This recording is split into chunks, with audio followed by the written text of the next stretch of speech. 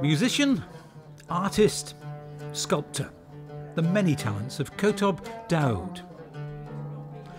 But his pictures speak of the pain of a life he had to flee in Syria, where simply being a Kurd made him a target. He's even been the subject of a book back home, the Kurdish teenager imprisoned and tortured from the age of 16.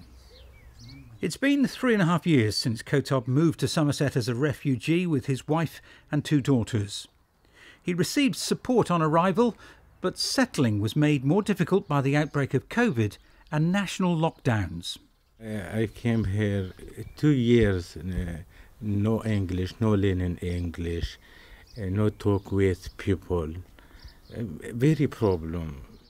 His torrid time, his torture in Syria, has left him with serious health conditions, including epilepsy, which make it hard for him to hold down a full-time job. But now he's earning money from his art, selling pictures and Christmas cards he's designed. And one of his pieces of music has now been commissioned for a TV documentary about refugees. Those who've supported him in Somerset say his story is an inspiration. It's been hard for him because of his health condition. It really suffered during the first 2 years. But now, actually, they are settled very well. The stuff they achieved, in the last 2 years, what he did, the people that he met, project that he worked on, is amazing. Every people nice, good, help me. I'm very happy in the Somerset.